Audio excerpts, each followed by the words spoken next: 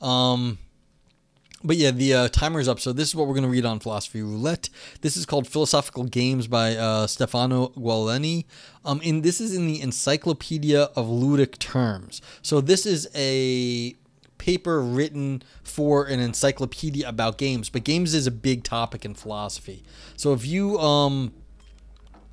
what's it called? Like if you go to the Stanford, let me just, Plato, god damn it. Plato.stanford.edu, you do games. And so you're going to see that, like, this, and anyone who doesn't know, the Stanford Encyclopedia of Philosophy is like the standard text. If you are a philosopher or you're interested in philosophy and you have some sophistication, this is not written at the most like basic level. You have to actually know something else. It'll be very hard. But like that's okay. It'll take a little bit of work, but there's a lot of stuff here. There is a lot of, and it's written by philosophers, like professional researchers for the public. This is the first collaboratively edited online encyclopedia, predates Wikipedia. So like the first entry here is logic in games. Like, so this is revised on the 2019, this recent article. And I mean, this is just huge. It's like huge amount of literature just on logic in games. And then we've got logic for analyzing games. And we have another major article on like how we like game theory things in logic. And then you can go to reasoning power, games, full abstraction, full completeness, game theory. So this is, like if you want to check out, like it is a big topic in philosophy, the philosophy of games and how to analyze them. So it may not sound like it, but logic, I mean, this is my area. Logic in games has a long history. And one of the things of note actually is that Lewis Carroll, author of Alice in Wonderland, was a philosophical logician, and he actually developed games for teaching logic. So he was like making up like kind of like card games, or like they're like these squares, and you like, you know, like a board game that would teach you introduction to like basic logic. And so this is a like a very, you know, that was at the beginning of the 1900s. But like this is a contemporary thing where people were, you know, Venn diagrams, you make a game, you make it sort of an interactive thing where you are trying to figure out the results of some situation you're in, and you get the logical consequences out by playing moves in the game. So yeah. Okay, so we're going to read this. And so this is, like I said, this is the Encyclopedia of Ludic Terms. This is an encyclopedia more about games than philosophy, but I assume, I don't know who this Giuliano is, but you can see they put it into, yeah, so University of Malta. So they're a philosopher, it looks like. Yeah, so we've got, yeah, so this is a professional philosopher who works in this area. So that is, so we're going to read their article on philosophy of games. Here we go. And as always, feel free to ask me questions along the way. Malta is full of gambling companies. I didn't think of that. And, you know, that would make sense that someone interested in the philosophy of games might go to a place with casinos. And there's a lot of lottery shops on every street. Yeah. I mean, that's how laws go. I mean, like, Malta is a gambling area. But, like, you know, this is like, so this is the place to be if you're interested in gaming in some sense, where you're going to be gambling, betting, and doing different stuff. There's all the online casinos. Yeah, they're like based in Malta. Yeah, exactly. Yeah, no. So I didn't think of that. It's a great point, DCI. Okie doke. So here we go. And as always, I am gamifying this website, so you're going to get to rate the paper at the end, and then you'll be able to get things by, like, you know, participating in the website, and we get to, you know, do our emote review. So that'll be up eventually. Inspector says driving on the I-80 through Nevada is so weird. Everything is a casino in that state. Yeah. Is Nevada a real place? No. Nevada is not a real place, but you can drive on the I-80 through it, but it's not real. Okay. Philosophical games are games designed to invite players to think philosophically within and about their game worlds. They are interactive fictions allowing players to engage with philosophical themes in ways that often set them apart from non-interactive kinds of speculative fictions, such as philosophical novels or thought experiments. Yeah, so this is the interactive is the thing. Interactive fictions where you have to make decisions. And like I said earlier, I was just in Professor Ashley's stream, who teaches game design in Utah, which is right next to Nevada. So it's like, this is an active area of research. Review 100 papers and you get an invisible sticker. Vipers, that's like exactly. You're gonna get an icon on the website. You're literally gonna get not an invisible sticker. You're going to get like a a star or something. Like, you know how you have your little sword there. Like other people do that. What's up, Adult Cosmo? I hope you're having a good day. Yeah, we're gonna read a game about games, paper about games. So very much you're getting an actual virtual on the website sticker for your continued reviewing on Philosophy Roulette. Yeah, so there's like things I have to code. Frank says, but the 100 review sticker is the golden turd, so you were pressured to review 100 more to change your icon. Yeah, this is part of the difficulty. Like, how many wisdom points are you going to get? I was thinking, like, are they going to be wisdom points? Steps to enlightenment. So you might get, like, steps to enlightenment. You might just get grains of sand, and that eventually turn into a heap. So these are all just very silly things that, like, if you have a few, you might get a few grains of sand, a mini heap or something, like some jokey stuff. But then, like, if you keep building it up, then yeah, you're gonna have, like, 100,000 steps to enlightenment, and then you'll get a better icon next to your name. Socrates once got drunk and on his way to break me out of incarceration, or was it Plato? One of them. Hey, that's kind of cool. I mean, that they were coming, like, to help you. That's neat. I don't know. Socrates seems more...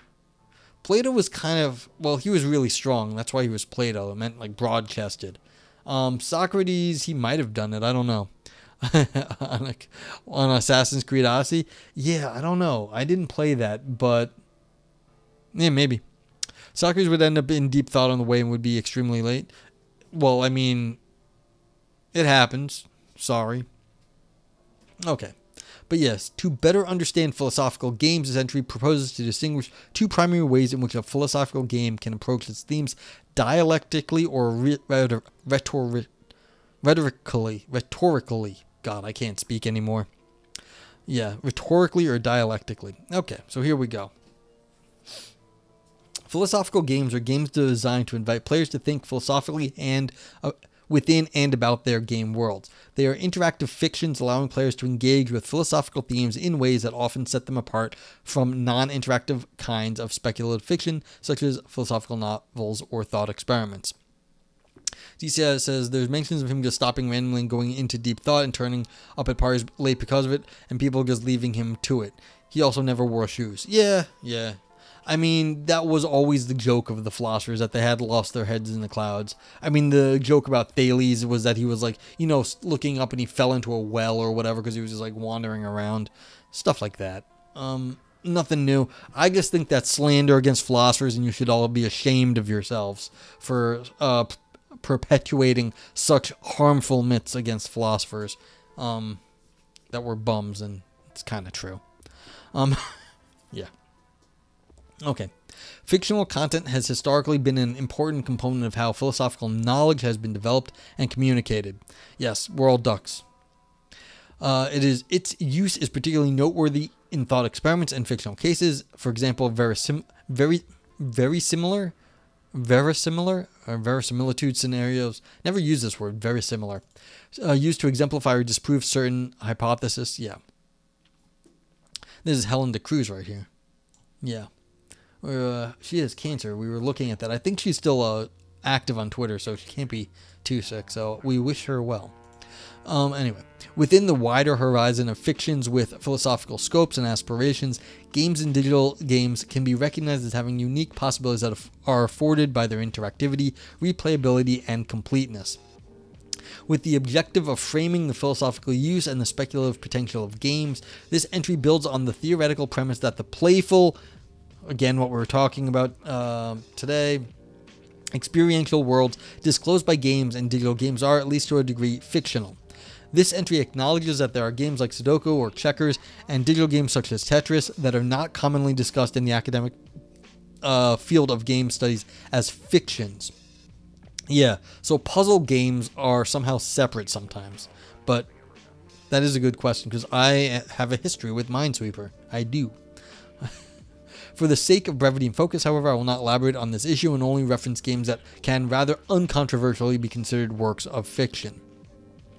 Philosophers of fiction understand fictionality as a quality of representational content. To identify representational content as fictional indicates that it is meant to be imagined and not to be believed to be true. Yeah, so I mean, like a movie, you don't actually think the guy is going to kill you in the Texas Chainsaw Massacre, or else you'd get up and leave the theater. Consequently, an expressive artifact can be considered a work of fiction when it encourages and supports imaginative acts in its audience. All Cosmic says, I ran into a philosopher doing an open paid engagement class at a local Barnes & Noble. They were discussing the existential realism of identified game worlds as their reality. I blank stared my way out. Yeah, that's not actually, I mean, that is probably the right move on your part. Talking about like fictional reality in a meet and greet is probably not the good idea that philosopher thought it was. I tend to not mention I do any philosophy when I meet people, and I think it's a much better strategy. I actually was when I was at I was in Stuytown in New York. They had a big sale. They have a big sale like every 6 months, where because it's a giant housing complex in Manhattan, and everyone comes out and sells all their their stuff that they want to sell. And I've gone to this many times, and like a family friend, I've met this lady Miriam, the friend of my friend, many times, and only this time. And this is like, I'm not talking like a few times. We're talking I've met her many times over the years, because I've known this guy for decade or something. I've met her many times. She was like, oh, wait, you write philosophy? I'm like, yeah. So it's been like 7 years of her knowing me. She never had any idea I'm like, I write philosophy. I was like, no, I have a job at the zoo. Sorry, I shouldn't have said that. I had a job at the zoo at the time. But yeah.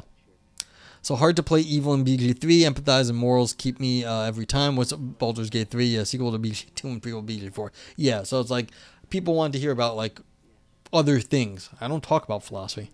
So... all right. Consequently, an expressive artifact can be considered a work of fiction when it encourages and supports imaginative acts in its audience. For example, readers, players, moviegoers, or radio drama listeners, and so on, whatevers. Within longer standing forms of fiction, such as literature or film, some works are widely considered as having philosophical significance. Think, for example, of novels such as Ursula K. Le Guin's 1974, The Disposed Films.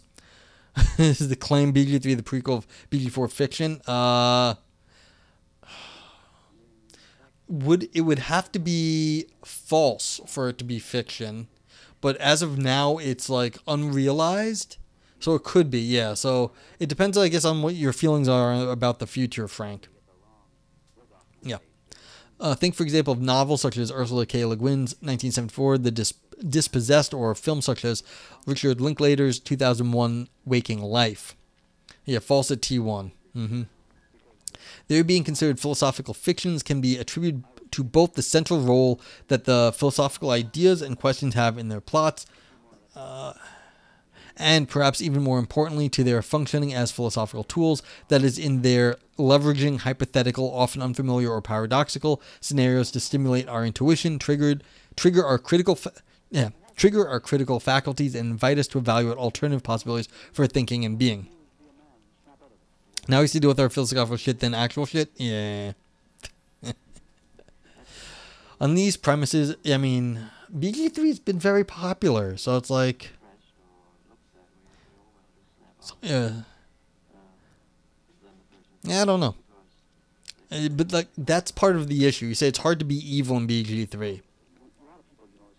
The game could let you be evil. There are important games where you can be evil, and like, there was a game when I was like much younger called Black and White, where you could be like an evil god or a good god, and if you were a good god, people would pray to you and like you would gain power. But you could be an evil god, and like people would, like, their suffering would give you more power. And so like that was the sort of the game. So just because Baldur's Gate doesn't let you, or you feel bad or whatever, that doesn't mean other games are all like that.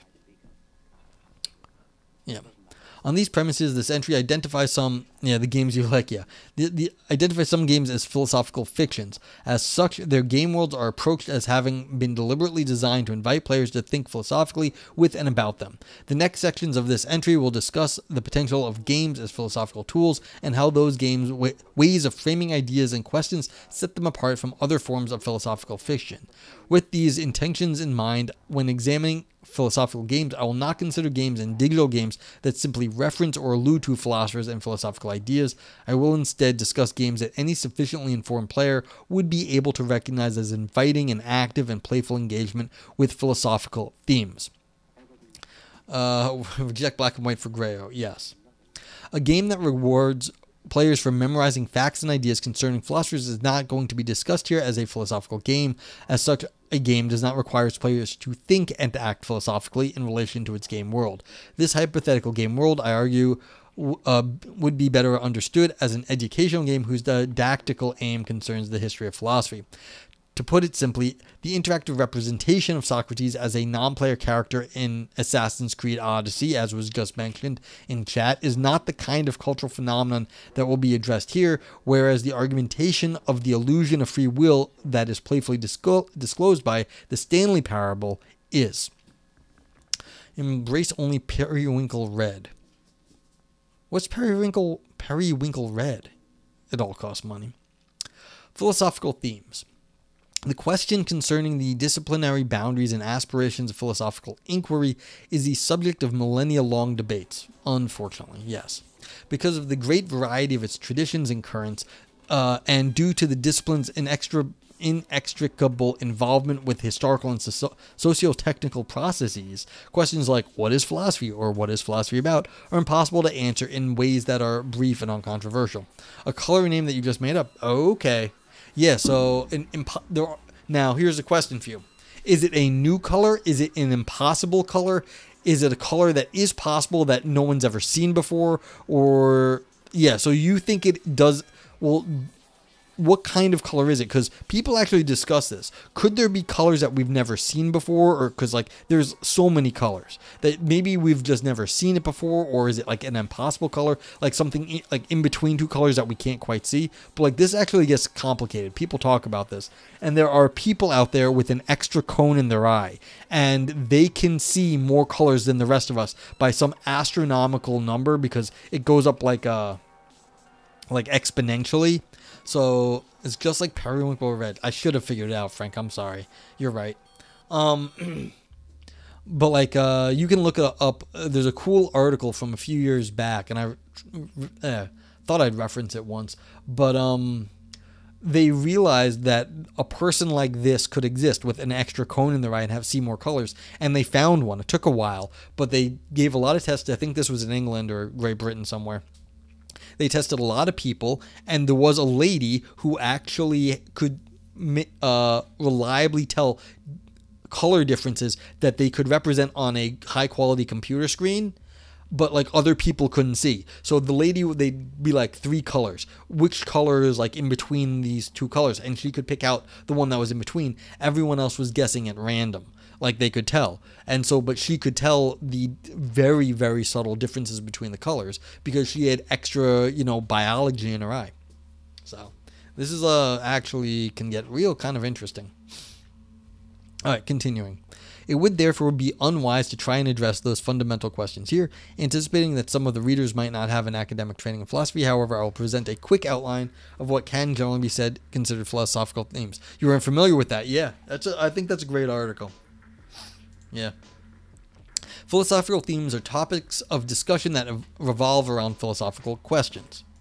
To be asked and to be potentially answered, these questions typically require a kind of rational and critical commitment that set them apart from our practical dealings with everyday life. In terms of their focal points, philosophical themes put into question shared beliefs and challenge socially established assumptions. Among themes that are commonly considered to have philosophical import are ethics, knowledge and its validity, consciousness, the reliability of our perceptions, selfhood and personal identity, the moral status of humans and non-human creatures, and their relationships with technology. Questions emerging from some of these themes will be discussed as being purposefully raised through our engagement with philosophical games in the concluding sections of this entry. And if you are on Twitch, you've probably seen some games that bring up issues. And then there are definitely games that you can't watch on Twitch because they do bad things and they're against the law, basically, to show them. And so it's like, well, that brings in, like, well, why is it okay to kill people in a video game, but you can't show other stuff? And so there's a lot of these questions about what is ethical in terms of, like, in a video game even. And that's sort of the new meta joke going around there, where you can say, oh, I'm going to kill that person, and then be like, in a video game. And it's like you're trying to be like, well, it's okay to kill someone in Minecraft. Philosophical games. As already introduced, philosophical games are interactive fictional worlds that are designed to invite players to think philosophically within and about them. Like non-interactive forms of speculative fiction, philosophical games present fictional contents, feature narrative developments, and prescribe various acts of imagination. I do not know that game, Tindarius. I don't know what hatred is.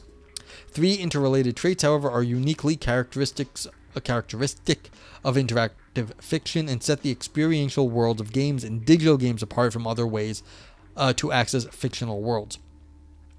These traits are 1. Interactivity. A feeling of presence and belonging within the fictional world of the game is primarily upheld by the possibility for the player to persistently and intelligibly interact with in-game objects, characters, and events.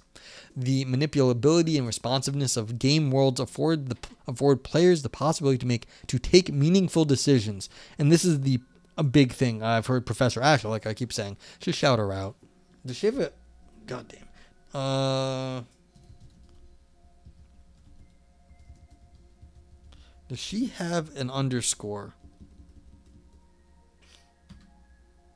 No, that was not it. Dag nabbit. Dismiss.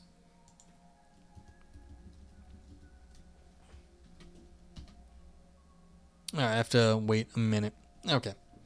But like, this is a sort of one of her things I've heard from Professor Ashley, who teaches game design, that video games are about bringing up meaningful decisions that you have to make.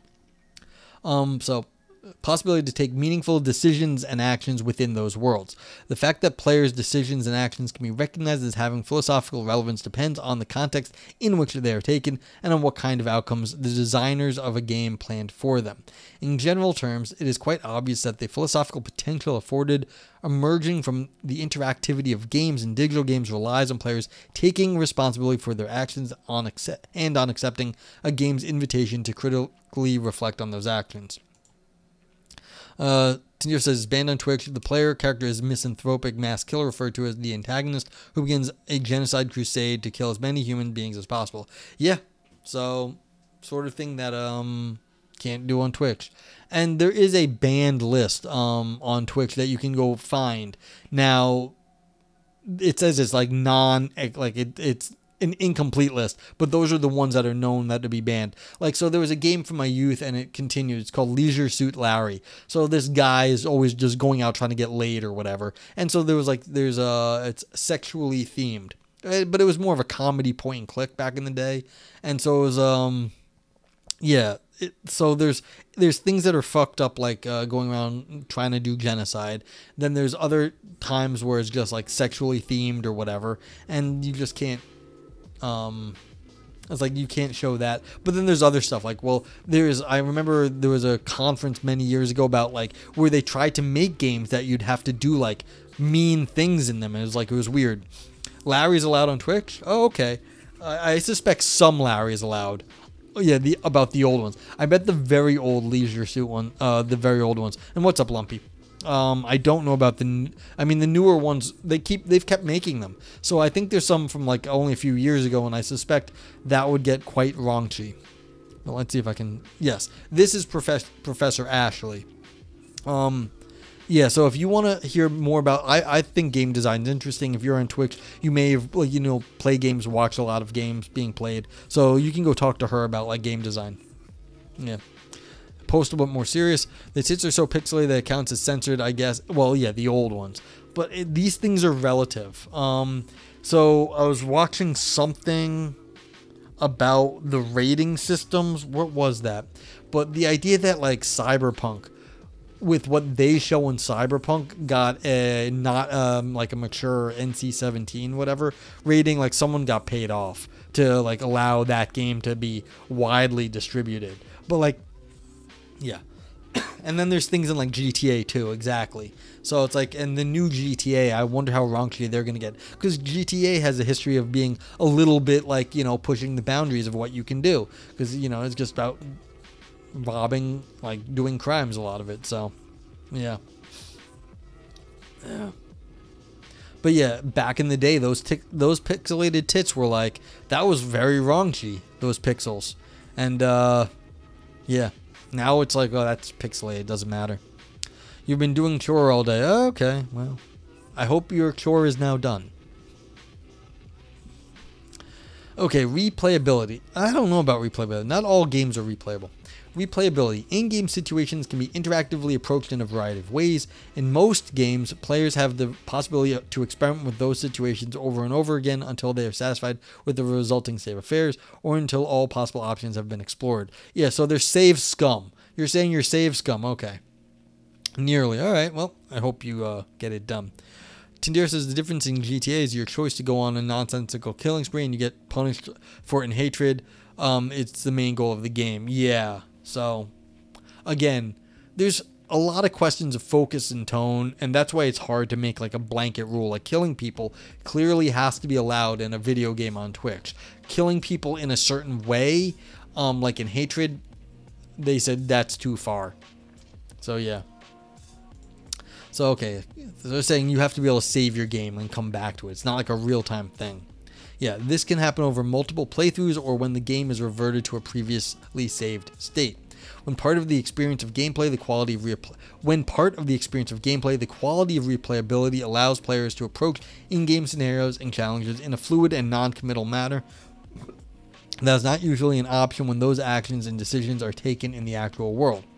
Due to the replayability of games, a player is able to assess and potentially revise one's decisions and actions in light of having empirical knowledge of their outcomes. The philosophical potential of this trait thus consists in its exposing the fact that contingency is inherent in any given situation, and in its contributing fluidifying the ways in which players think about the present state of affairs and its possible development. Yeah. I mean, I don't know about, I'd call this replayability. I'd call this something about, yeah, like the fluidity of the state of affairs, that you can go back in time. You almost made it through Postal. The pacifist didn't pee on a single thing. God. I don't know this game Postal either, but that sounds hilarious, actually. Where, like, peeing on stuff is a serious danger in the game. Okay. A higher degree of fictional completeness. In discussing games as forms of fiction that are more aesthetically complete than novels or movies, I am specifically referring to the fictional worlds of digital games. Aside from interactivity, another aspect that is frequently considered to be central to one's existential and emotional engagement with a digital world is its aesthetic consistency. Okay, that's fair. I don't know about completeness, but consistency, yeah. Like, things in games can be way more consistent across, like, the world than our actual world is.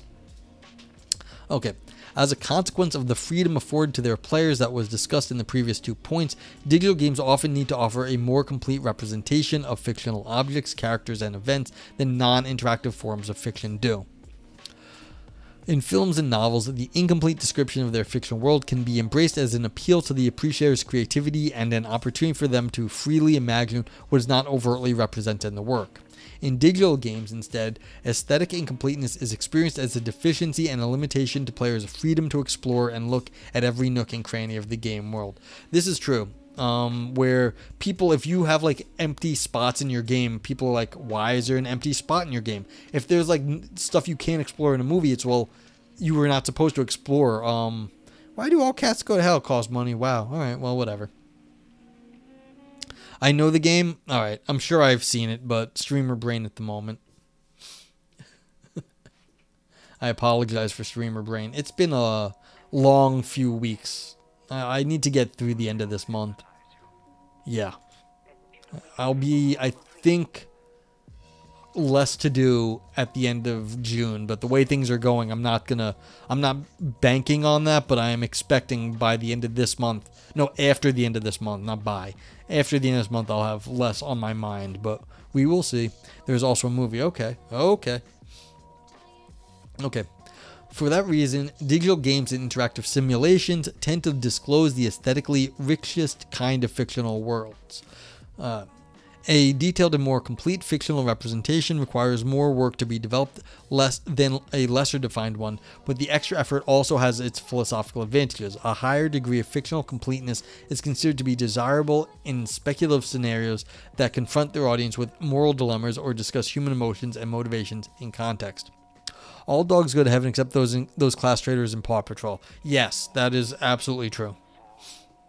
Okay, so this makes sense. Like, when you walk around a world, you can't walk around a movie, and because, like, if you were to turn the camera around a movie, you'd see the entire, people filming it. But in a video game, you turn around and you see more world. So, yeah.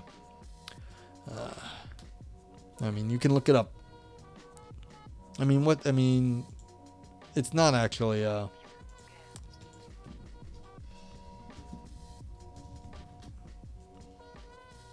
yeah, it's like...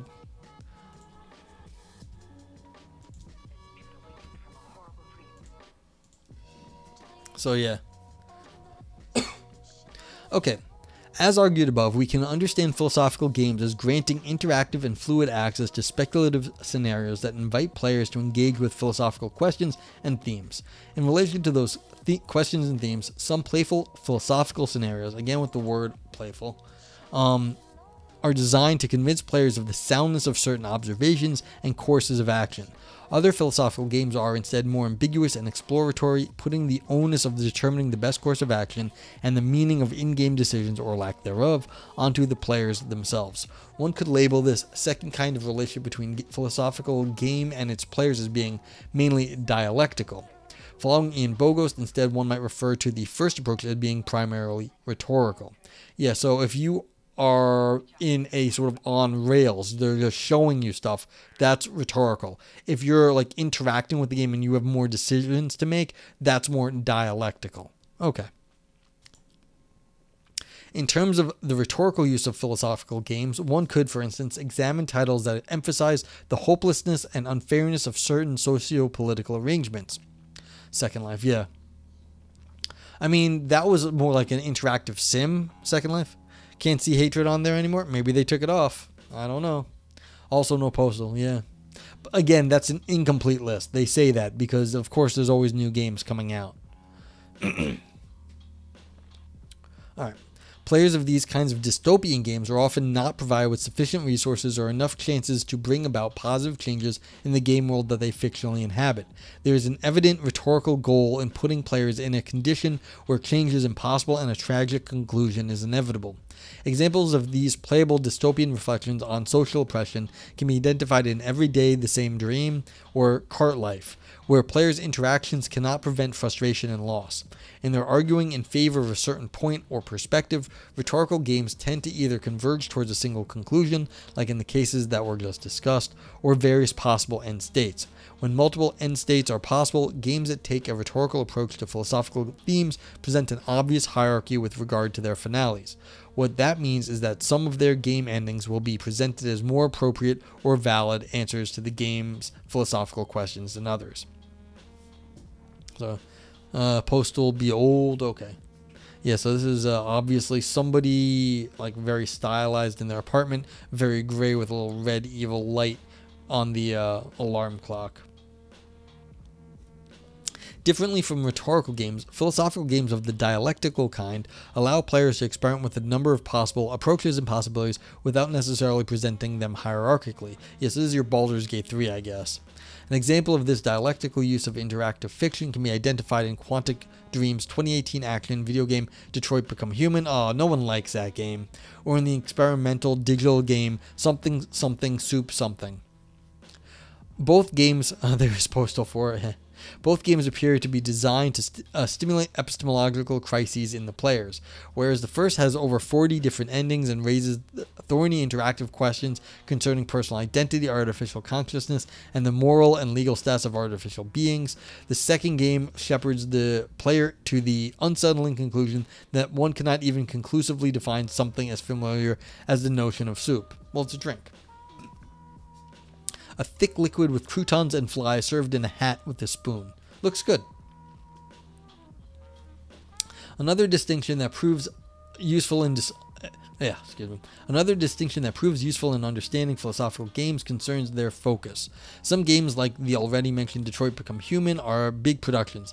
They are games that last for several hours and build upon and interweave multiple themes and tropes from a variety of disciplines, philosophy, literature, law, and so on. There are philosophical games that instead focus on one theme, or sometimes even on just a single question. When these smaller, usually experimental productions take on a predominantly rhetorical approach to their game, like Jesper Jules, the game of video game objects, they can be labeled as playable essays. When focused philosophical games take instead a primarily dialectical stance towards their theme, we might refer to them as playable thought experiments, of which something something soup something can be considered to be a paradigmatic case. On the basis of the understanding of philosophical games discussed until this point, and making use of the lexical terms that were just introduced, the next and conclusive section of this entry outlines a thematic taxonomy of philosophical games. Yeah, so I'm losing my voice already.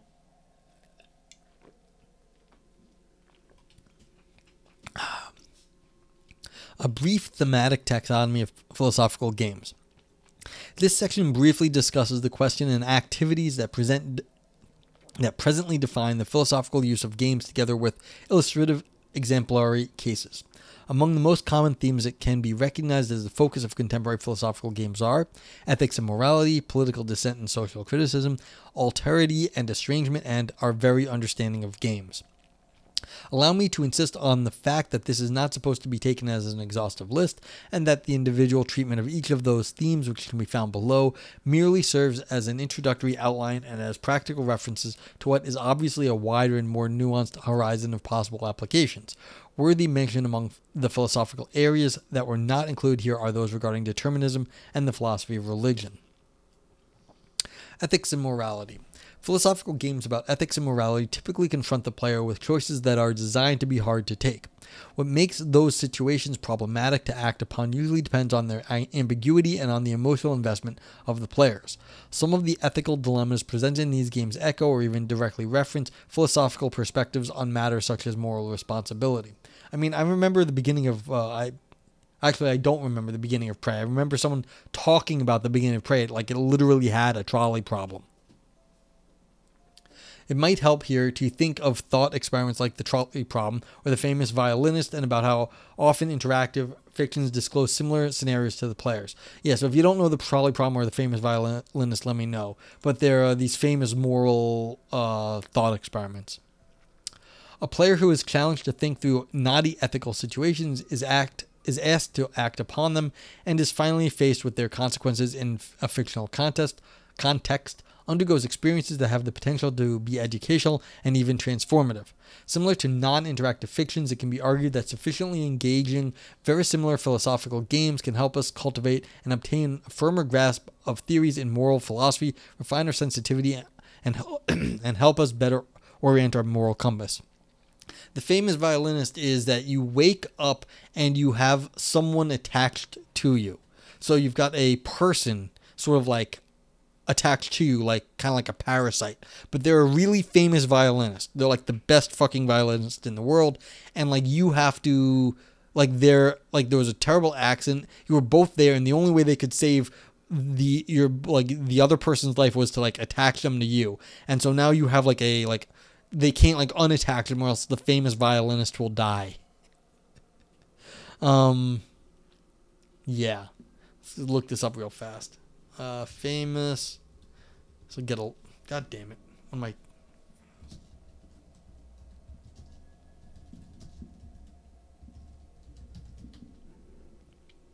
I? Yeah. So okay. Here we go. And that's what it's from. It's from this Defense of Abortion. So it's like you would. So yeah, and so you can see in the right here the use of someone else's body. So yeah, that's what I forgot what it was about. I knew what the thought experiment was. Like, what do you do when you have someone else's body attached to you that you're responsible for their life now? And so people be like, all right, well, the violinist, it's your body. Get rid of the violinist. You know, like, you're like, well, there's a baby there and they're not even a violinist. Why can't I get rid of their body now also? So that's what it is. Okay. So continuing with this, video game franchises such as BioWare's Mass Effect, people love that game. Like, I think I bought it because it was like it was for $5 or something, not long ago. Telltale's games The Walking Dead or the war survival game This War of Mine can be considered exemplary in this regard, as they famously feature a variety of morally ambiguous scenarios to act upon and often irrevocable decisions that can lead to the death of some of the protagonists. In Mass Effect, for instance, the Krogans are presently presented as a resilient and aggressively expansionist alien species known for decimating planets and reproducing at a very fast rate. As a consequence, the fictional galaxy where the game takes place is in danger of being taken over by them. In response to the Krogan spreading, another species, the Solarians, developed the genophage, a biological device that drastically reduces the rate of birth survival in the Krogans. At a certain point in Mass Effect 3, the player character, I guess this is all spoilers, I'm very sorry, the commander of the spaceship Normandy SR-1 is given the possibility to cure the genophage and stop what is effectively an ongoing Krogan genocide. The player can instead decide to be complicit in sabotaging the cure. Sabotaging the cure that might save millions of Krogans requires, however, the murder in cold blood of the Solarian crew member of the Normandy, the scientist Morden Solus. Oh, we're going to kill Morden. The political dissent and social criticism. Philosophical games about political dissent and social criticism are often the rhetorical kind, as they tend to be designed to unambiguously communicate the unfairness and or unsustainability of a certain political arrangement. I don't know. Are you talking about Mass Effect or are you talking about the violinist? Frank says, killing someone to stop them from genociding isn't necessarily best described as murder. Well, that's the question. So, I mean, I guess in this world, you don't like the Krogans, but they're all dying. Should you kill all these people to stop all the other people from dying? I mean, I guess it depends if you're a utilitarian or a deontologist. Deontologists be like, no, you cannot kill people for saving other people. And utilitarian be like, yeah, well, fuck those 5 people. We've got millions at stake here. So, oh yes, I have played Wolfenstein. I grew up on that. My dad was playing that when I was a kid. So, yeah, Wolfenstein was like... I grew up on Wolfenstein. Like Wolfenstein, Doom, and like some the old point-and-click games. So yeah, we were playing. My dad had we were installing like the Doom on like the 3.5-inch floppies. So yeah, and Doom is one of the first-person shooters. Where you run around, you're escaping a Nazi jail, and you're just killing lots of Nazis. So, yep. Political dissent and so, yeah, sorry, we were here. So, yeah, unsustainable of a certain political arrangement. Some of these games have, instead of a more utopian approach and reveal through their gameplay that the socioeconomic systems we know and live in are contingent and subject to change, and that fair and less oppressive alternatives are always possible. Is Check's Quest more ethical than Doom? I'm sorry, I don't know Check's Quest, so I don't know. But it sounds like you are a shill to like modern capitalism, so probably not. Although I don't know what the status of Doom is right now either. Okay. Like other philosophical fictions with similar goals, think of dystopian and utopian works of science fiction. Philosophical games of this kind can help the players perfect their grasp of certain social and economic dynamics and can supplement their political imagination. See DSMET 2021. Games like Brenda Romero's 2009 Holocaust-inspired board game Train, Lucas Pope's 2013 bureaucratic dystopian game Papers, Please. I always wanted to play this. Or Mall Industria's 2016 gentrification simulation Nova Alea are widely considered to be successful examples of this use of games. It's Doom but kid friendly. Papers, Please is fun, yeah. Chex Quest more ethical than Doom. I mean, if you are a religious person, then I'd say no, because in Doom you're like, and also this is something funny about Diablo. You're killing the demons of hell. You are like saving humanity. So I would say Doom is definitely more ethical than some lame kids game. Because you are actually saving us from like terrible, terrible destruction. That would be the ethical game. Now, is it age appropriate? No, but it's probably more ethical. What are you doing that's like morally good in Chex Quest? In Doom or like Diablo, you are literally saving the humans from like the swarm of hell beasts. You should call it Papers, Please, and still call it philosophy content? Yeah. You like Dungeon Keeper, where you keep protecting your dungeon against the heroes? Yeah, so... I mean, that's a nice reversal. Like, there was a fun little fiction on Reddit, like some writing prompt where, you know, the evil people took over, and it turns out there were way better managers, treated their, like, the people that were enslaved by them way better than, like, they had been under sort of, like, the medieval king in the fantasy world. And it was really funny because it was just like, once you figured out what the evil overlord wanted, it wasn't that onerous, and you were kind of, like, having a much nicer life. Even though everything like was evil looking and they asked for some weird stuff, it was never actually that bad. So it's like, yeah. Evil Genius is your favorite. You're literally trying to destroy the world. Well, you know, fun game. Inspector says you're teleporting slime monsters back to their home planet. Yeah, exactly.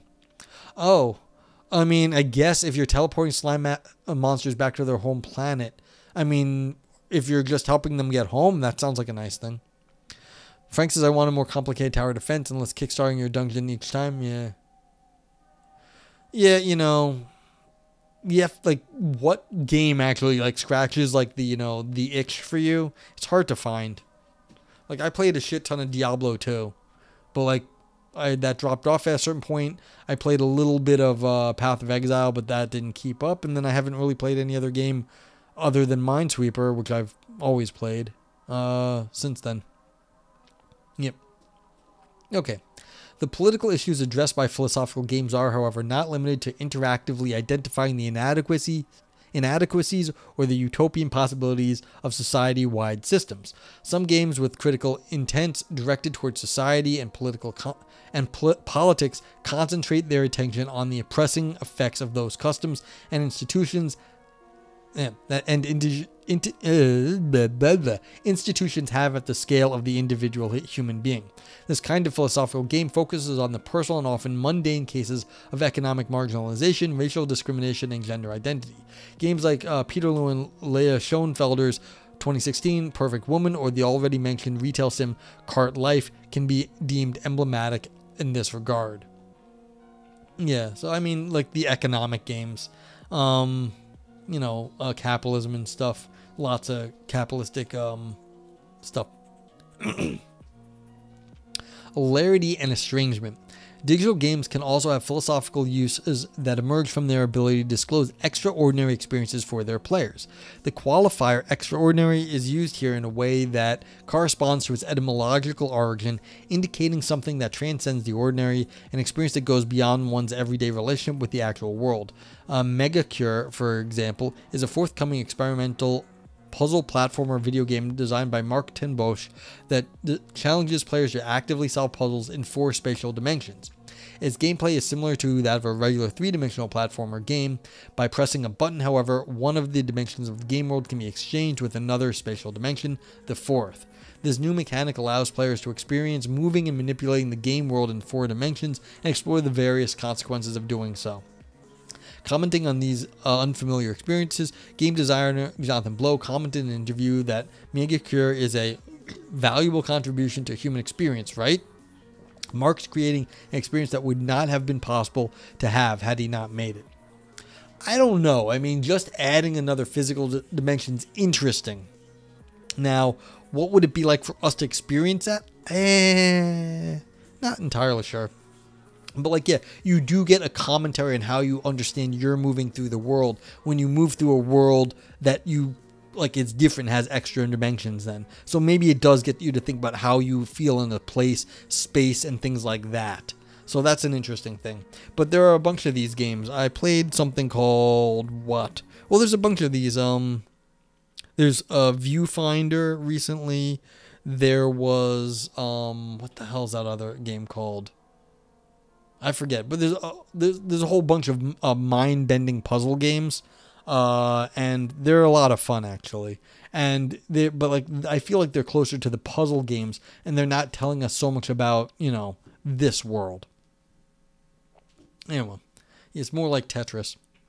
While Megacure offers a particularly focused and deliberate example of a game that asks us to transcend our customary ways of having experience of and thinking about the world, all digital game world can be recognized as disclosing points of view, perceptions, and possibilities that are unfamiliar or even incompatible with how we inhabit the actual world as biological creatures.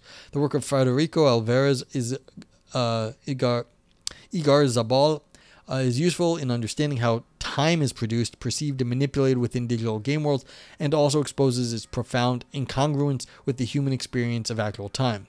There can be several philosophical uses in providing players with extraordinary ways of being in the world. The experimental action-adventure video game Harefest was developed with that intention of reformulating the questions raised in Thomas Nagel's famous What Is It Like to Be a Bat? As an interactive fiction. Harefest allows the human player to fly around the game world with very limited eyesight by perceiving volumes via the discontinuous input of an echolocator system, eat moths, and hang upside down from rafters. Although its correspondence with the experience of being an actual bat is unverifiable, its game world can be understood as disclosing persistent and intersubjective experiences that were previously inaccessible to human beings. Megacure and Harefest invite the players to take a philosophical perspective on game worlds as new experiential and epistemic domains. Similar aspirations can be recognized in such titles as Valve's 2007 puzzle platformer video game Portal, or the experimental first-person game prototype A Slower Speed of Light, where Portal challenges players to experiment with the idea that space can be interactively made discontinuous, that is tunneled through while preserving inertia of motion. And, well, they lied to us. They said we were going to get cake, so fuck those guys. A slower speed of light allows them to playfully familiarize with the experience of being affected by special relativity, what it's like to perceive and interact with the game world when moving at a speed that approaches that of light. Okay. Yeah, so I don't know how much those games where you're really messing with the world tell you about this world, but I guess it does give you a perspective on them. That's fair. I mean, for that matter, what does Tetris tell you about it? There's something called the Tetris effect. You play enough Tetris, you start seeing like blocks in reality. So that would also get you into a level of estrangement here too, where you're starting to Tetris is starting to take over your mind in the non-Tetris world. And so that is also something that's really interesting. And you can look that up, the Tetris effect. It's they have a game that's called that now, version of Tetris. The Tetris effect.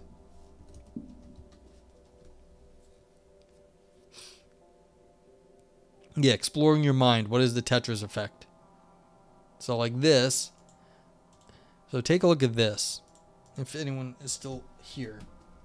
So this is like an interesting thing, where it's like, it will change the way you see the world. So even though the author wasn't talking about puzzle games, puzzle games do affect your mind. So yeah, so you have to keep this, like, if you play enough puzzle games, like it will mess with your head. Okay, is this it? Oh no, we got still a little bit more to go. A few more paragraphs.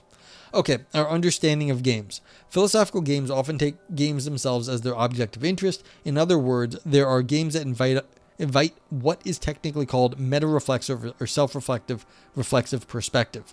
Those games are deliberately designed to materialize through their gameplay and their aesthetic qualities, critical or satirical perspective on the ways in which games themselves are designed, played, sold, manipulated, experienced, and understood as social objects. The subversion of representational and/or interactive canons are common design strategies through which those kinds of philosophical games encourage players to critically question their relationship with games from a variety of perspectives. That was a long fucking sentence, author. In their subversive pursuit, the gameplay of meta-reflexive games often feature the overt exhibition of their own constructedness as technical artifacts. In digital games in particular, this often happens by showing players debug information, dialogues, and broken geometry, or by purposefully triggering aesthetic glitches. Meta-reflexive games often disclose experiences that are not inherently enjoyable or rewarding. Many philosophical games of this kind are short-lived, unwinnable, and purposefully annoying. Another characteristic that frequently characterizes this group of philosophical games is the metafictionality of their narrative. What this means is that characters, narrators, and indications that the player receives from interfaces are designed in ways that keep reminding players that they are playing within an artificial world. Think of the character's awareness of their own status as fictional beings, or as narrating voice explicitly addressing the player as player. Examples of those design strategies are encountered in video game titles such as Doors, Necessary Evil, the already mentioned Stanley Parable, or The Beginner's Guide. Frank says, interesting that 2 of those games were coincidentally made by someone named Gualeni. Yeah, I don't know. Yeah, I mean, the question is this is this the reference to the game, or is this reference to something else another paper they published about the game? But like, yeah, I was wondering that too. Is this person just a game designer also in writing about things that they worked on, or are these papers because this person works in this area, and are they just referencing their old work to say, if you want to read more about these games, go check these articles? I don't know. But it seems like this looks like the Everything Limited, Unlimited Limited Company 2015. This looks like they're referencing the video game. This one, Gualeni et al., looks like, a paper. So we can check the bottom. Yeah, see, this is the end. I'd have to go through the notes, though. Okay. It is important to insist on the fact that these games are not whimsically taking a metafictional stance and do not embrace weirdness and unconventionality as ends in themselves. On the contrary, those games do so with an evident critical intent or an obvious satirical perspective on how games are currently made, marketed, played, and culturally valued. In the cases of games mentioned above, Necessary Evil playfully reveals the idealistic player-centrism that underpins this creation of every game world. The Stanley Parable is a video game that constantly breaks the fourth wall to engage the players, reflecting on the significance, if any, of in-game agency, and The Beginner's Guide is a playable essay on the very practice of game development and on players' practices of meaning-making. Yeah, so, is that it? Yeah, let's see. Let's go see how many persons. Yeah, see, look, I think, Frank, even though you may have been being tongue-in-cheek, I think they're just talking about this article here, self-reflexive video games. So, yeah, they were just they were referencing themselves, not actually, so they were, pushing their own articles, not their own video games. But anyway, as always, what we do here is when we finish up reading a philosophical paper, we review it. So, even though this was a article written for the Encyclopedia of Ludic Terms, which is a non-philosophy publication, this was written by a professional philosopher. Stefano Gualeni looks like they are a legit philosopher, and so they deserve to be reviewed just as much as anyone else. If this article was it just a catalog of kinds of philosophical games? I don't know. I didn't click through the link. I could do that, though.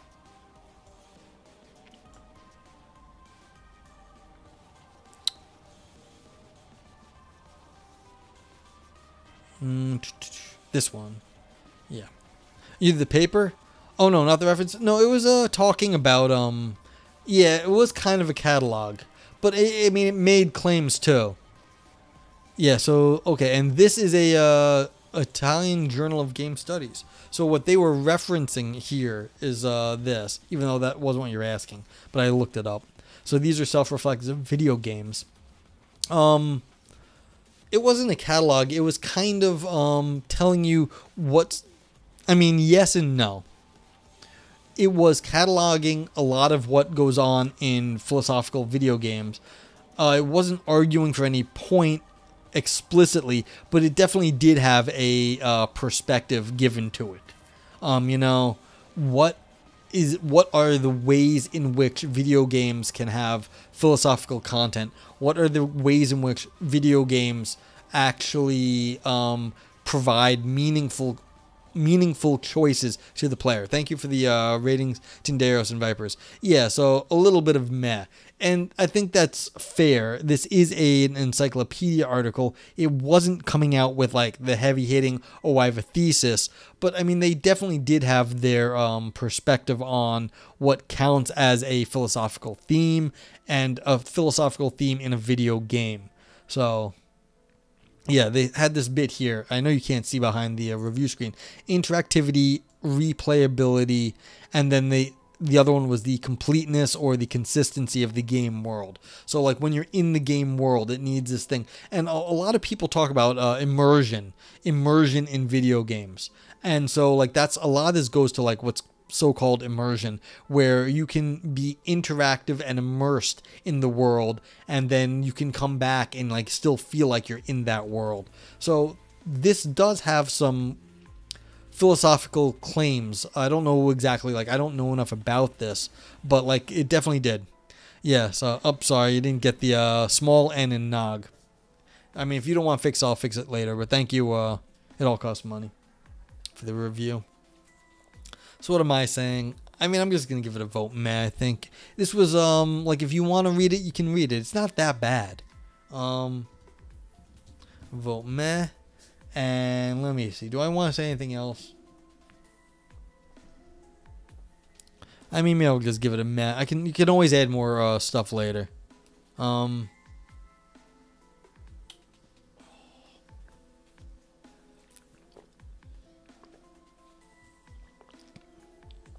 There are, Frank says, I think this is unfair to because it's an article more than a paper, but still, yeah.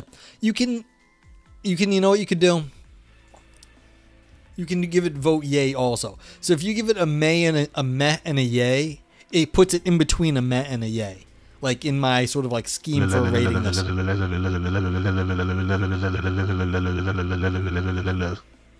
Thank you, Vipers. That was very informative and very helpful. Yeah, so if you give it like a vote meh and one of the other ones, like, yeah. I wonder why the vote meh. Oh, yeah, see, and that's the funny part. The meh in the meh is the capital V, because I was following the global emote strategy, unlike the other custom ones. So I'll fix that later, unless you do it. Inspector Diameter, your vote meh didn't go through. So it's getting like a meh and a yay in between for me. So yeah. So there we go.